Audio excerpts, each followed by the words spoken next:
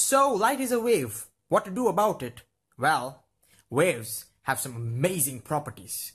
And that's what this whole series is about, trying to understand what light can do as a wave.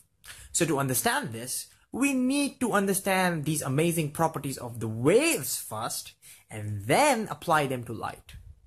And the first property that we're going to talk about is called as interference of light.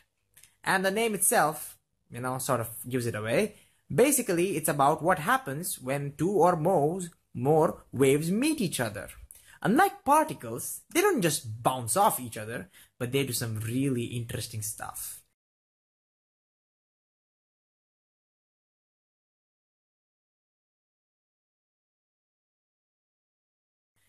Well, that's what we're going to learn about as to what's going to happen. Enjoy.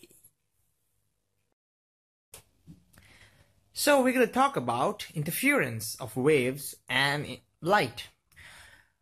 Well, to understand that, you need to talk about waves a little bit.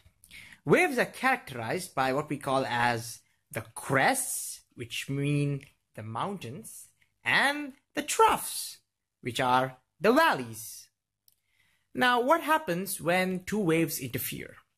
Now, they can interfere in such a way that the two mountains meet each other. And when they do that, they create a bigger mountain. Or the two troughs meet each other, the two valleys, and they make a bigger valley.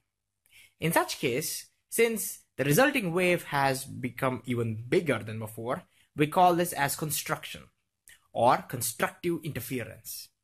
On the other hand, I can also have a mountain, where it is, a mountain and a valley trying to meet each other. And when they do, what happens? Well, they're going to destroy each other. Now, they may or may not destroy. It depends upon which one is bigger. If it turns out that they both are of the same size, then yeah, they're going to kill each other completely. And we call it as destructive interference of waves. Since light is a wave, light must be able to do that. Isn't that amazing? Light must be able to constructively interfere.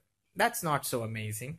Light plus light giving you brighter light, alright, not a big deal. However, light and light can also meet up to give you darkness.